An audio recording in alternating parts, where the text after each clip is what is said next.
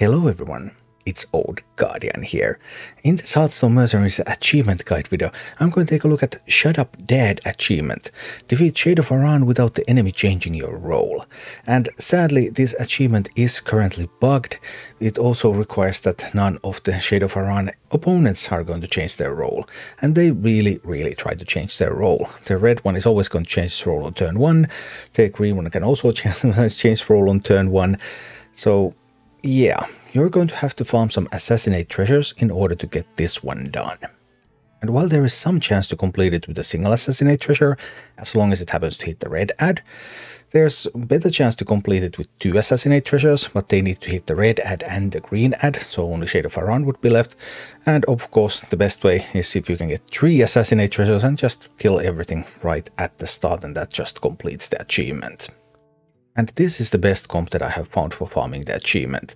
I'm using Yashuraj with Mark of Yashuraj, Murky with March of Murlocs, Kazakus with Wildvine, Valeera with Unnatural Smoke, although the equipment doesn't really matter, Maestra with Mask of the Mummy, I really don't want the other Master equipment here, and Scabbs with Paring Knife. So with this comp you can climb with Yashuraj, Murky, Kazakus, and that's really important because that makes the climb so easy.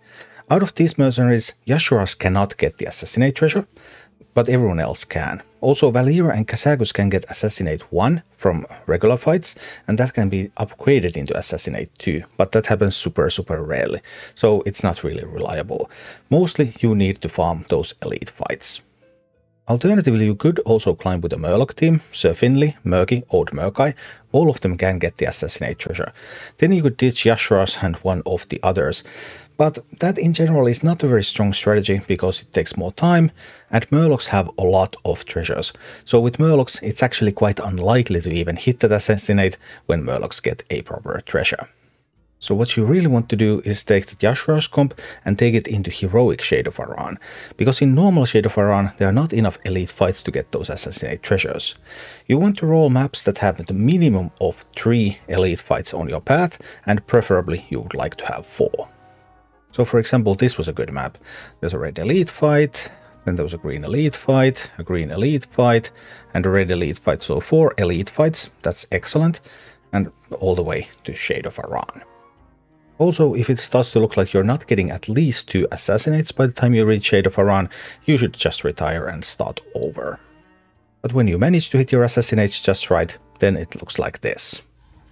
Shade of Aran, let's go. Achieved. Shut Up Dead.